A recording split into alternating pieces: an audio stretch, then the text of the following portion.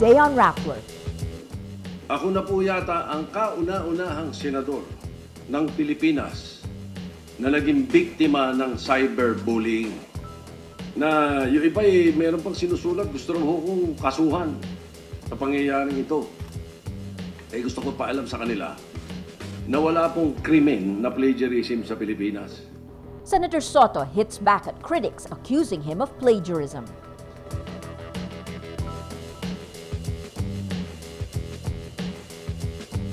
The Integrated Bar of the Philippines asks Supreme Court justices to release their statement of assets, liabilities, and net worth.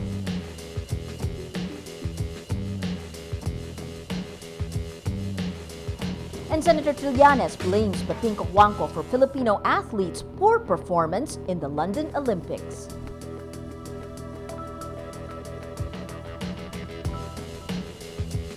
Hello, I'm Maria Ressa. Welcome to Rappler, your social news network. Senator Tito Soto says he is a victim of cyberbullying after he was criticized for plagiarizing from a blogger in his speech against the reproductive health bill.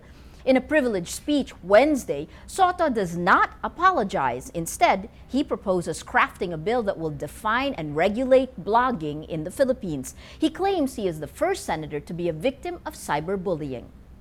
Yung blanket disclaimer ay pag-amin ko po na ang research materials na nilalaman ng aking talumpati ay batay sa mga pag-aaral ng mga ginagalang na eksperto. Pero ano po nangyari? Doon po sa tinatawag nating internet, yung Twitter, Facebook, mga blog sites, ako na po yata ang kauna-unahang senador ng Pilipinas na naging biktima ng cyberbullying. Na yung iba meron pang sinusulat, gusto rin kong kasuhan sa pangyayaring ito. Gusto ko paalam sa kanila na wala pong krimen na plagiarism sa Pilipinas. Soto argues that anyone who sings a song without attributing it to the composer is also guilty of plagiarism. At dapat daw yun may mga attribution at kung ano-ano. Kapag ginawa po natin yan, lahat ho ng kakanta ng magkaisa, lahat ng kakanta ng Balat Kayo, lahat ng kakanta ng kanta ng BSD and Company, pag hindi ho sinabing ako composer, pwede kong i-charge ng plagiarism kung maniniwala tayo sa kanila. Soto also moves to strike from the Senate record the paragraph copied from American blogger Sarah Pope. Soto will deliver the last part of his speech against the RH bill on September 4th. Senate President Juan Ponce Enrile defends Soto, saying what matters is whether his arguments against the RH bill are sound. The Senate President says he does not condone plagiarism and admits he is not internet literate. Hindi ako nag-i-internet. Kaya nung lumabas yung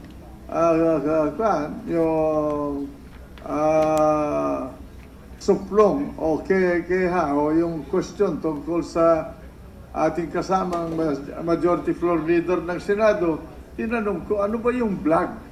Dahil wala akong vlog, hindi ko alam kung ano yung vlog. Akala ko parang slogan yung vlog. Yung pala, parang libro yata daw yun sa internet na ilinalagay mo doon ang iyong mga panaginip, mga opinyon, mga ideas, mga kaalaman. The Catholic Educational Association of the Philippines backs the Catholic Bishops' Conference of the Philippines in opposing the reproductive health bill, but says it respects Catholic university professors who support the bill. CEAP National Advocacy Commission Chair Father Joel Tabora says the organization does not have a unified position on the bill. Earlier, CBCP President Cebu Archbishop Jose Palma said Catholic schools should not teach anything against official church teaching. This was a reaction to a statement by Ateneo professors supporting the bill, saying it is compatible with Catholic teaching. Tabora says the professor's stance comes from a, quote, rational deliberation and a search from their conscience. Faith seeks understanding and understanding seeks faith. It's the mandate of the Catholic University. And if you stop the discussion, you kill the university. But if you kill the Catholic University, you hurt the church. Dagupan Archbishop Socrates Villegas says there is no truth to speculation the teachers will be terminated, adding they are not, quote, trigger happy in imposing sanctions. I just want to caution you that we bishops are not trigger happy with imposing penalties, because we are first brothers by baptism, and we are first fathers who need to guide and to correct. In 14 years, this is the first time the RH bill has reached the period of amendments in both the House and the Senate. The next 2 weeks are crucial. The Integrated Bar of the Philippines asks Supreme Court justices to follow Chief Justice Lourdes Sereno's lead and disclose their statements of assets, liabilities, and net worth. IBP President Roan Libario says Sereno's move should encourage other Supreme Court members to disclose their wealth and address concerns about transparency in the courts. On Tuesday, Sereno says she would be releasing her SAL-N in response to news reports about her involvement in businesses. A Philippine Center for Investigative Journalism report shows a certain Maria Lourdes Sereno involved in Access Law Incorporated, S-Metrics Incorporated, and MRM Studios Incorporated. Sereno previously released to Rappler a summary of her 2010 SAL-N, which shows she had net assets of more than 17 million pesos. Sereno says she will release her SAL-N on Thursday, August 30th. A statement will be issued soon that will indicate what has taken place in yesterday's en banc session, and that would include disclosure of the statement of assets and liabilities of the Chief Justice. Presidential spokesman Edwin Lacerda says President Benigno Aquino will name the replacement of the late Interior and Local Government Secretary next week before leaving for the Asia-Pacific Economic Cooperation Summit. At the Senate, Senator Panfilo Lacson believes the Liberal Party will have first crack at the position. Dapat hindi competition ito, and it all boils down to the President exercising that prerogative to appoint kung sino man yung gusto niya i-appoint sa isang cabinet position. LP President Mar Rojas earlier said if given the chance, he would give the position to Cavite Representative June Abaya. Abaya is the Secretary General of the LP and a good friend of Robredo's. House Majority Leader Neptali Gonzalez backs Rojas, saying Abaya embodies the qualities of the late secretary. The others being considered for the post are former Isabela Governor Grace Padaca, Manila Mayor Alfredo Lim, and Davao City Vice Mayor Rodrigo Duterte. The presidents of the Philippines and China will likely discuss a territorial row on the sidelines of a regional trade summit in Russia next month. Foreign Undersecretary Lauro Del Rosario says President Benigno Aquino will reaffirm Philippine claims to parts of the South China Sea while seeking to ease tensions with China. Aquino and Chinese President Hu Jintao are due to attend the Asia-Pacific Economic Cooperation Leaders Summit next month. On Wednesday, U.S. Ambassador to the Philippines Harry Thomas says his country wants to see a, quote, peaceful resolution of the territorial conflict between the two. We don't take sides on this issue, but we think it should be resolved peacefully and in accordance with international norms. We are against economic coercion, and we think this should be decided at the negotiating table. Senator Aquilino Coco Pimentel denies taking a leave of absence as president of Partido Demokratiko Pilipino Lakas ng Bayan, the PDP Laban. Pimentel denies the announcement of United Nationalist Alliance spokesperson J.V. Bautista that Pimentel will go on leave from the party because he's running with the administration's senatorial slate for 2013.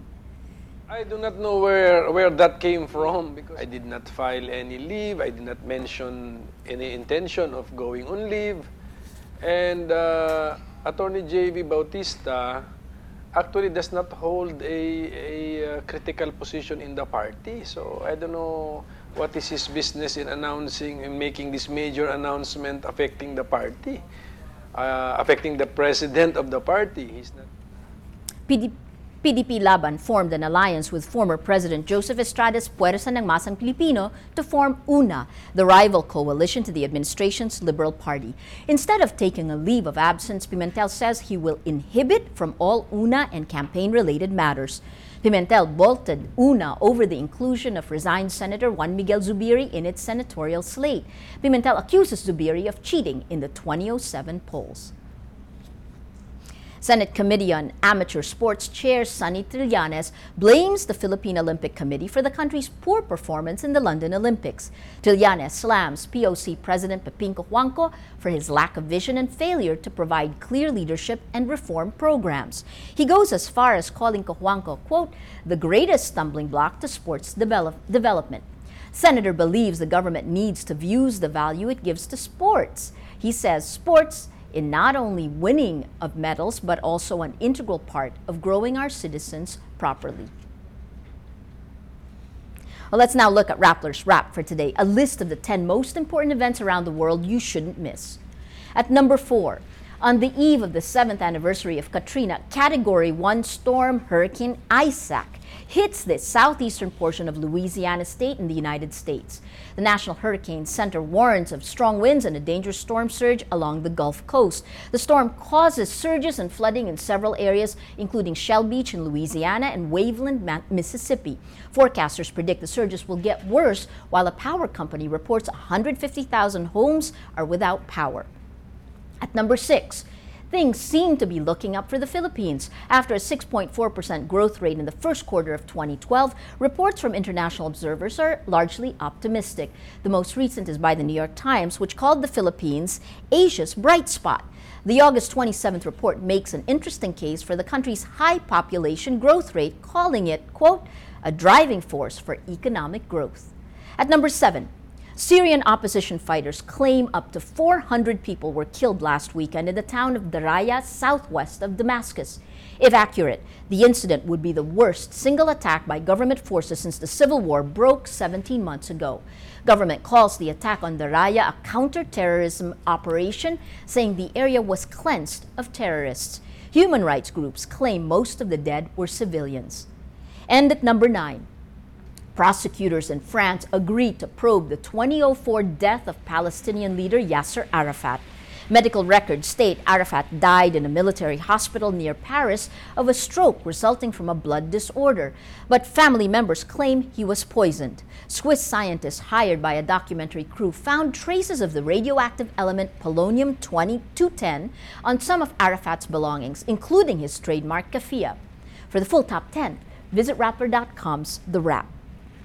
NASA transmits the first song to be broadcast from Mars on Tuesday. The song is Reach for the Stars by Grammy Award-winning artist will.i.am of the group Black Eyed Peas. It's then beamed back by the Curiosity rover to NASA's Propulsion Laboratory in California. It was done as part of efforts to get the youth more interested in science. The Philippines' biggest mixed martial arts event in the history, Pride of a Nation, is just around the corner. On Friday, August 31, some of the best MMA fighters in the world will gather in Smart Araneta Coliseum for 12 fights in 5 different weight classes. Of the 24 fighters competing, 5 are Filipinos. Edward Falayang, who's coined MMA's Manny Pacquiao, will be up against Japan's Felipe Enomete. Headlining the event are Bibiano Fernandez and Japan's Shinya Aoki. The public weigh-in takes place tomorrow, Thursday, at Araneta. Every story on Rappler has a mood meter, which has 8 emotions for you to choose from. When you click on one, your vote goes to the mood navigator at the center of the page of Rappler's homepage. If you take a look at today's mood navigator, we've seen the impact of the death of Jesse Robredo. Salamat Jesse final writes from yesterday at 67% sad, 25% inspired. And overnight, we saw stories like The Faith of Jesse Robredo, a story by Patricia Evangelista, 88% inspired, 6% sad.